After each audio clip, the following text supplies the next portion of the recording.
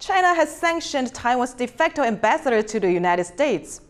Beijing accuses Hsiao Bi-khim of, quote, colluding with the U.S. to seek Taiwan independence. The sanctions mean that Hsiao is barred from entering Chinese territory, including Hong Kong and Macau. Any businesses with ties to her are also forbidden from operating in China. This is the second time Hsiao has been sanctioned by the Chinese government. Hsiao seemed unfazed by the news, posting on Twitter, "Wow, the PRC just sanctioned me again for the second time."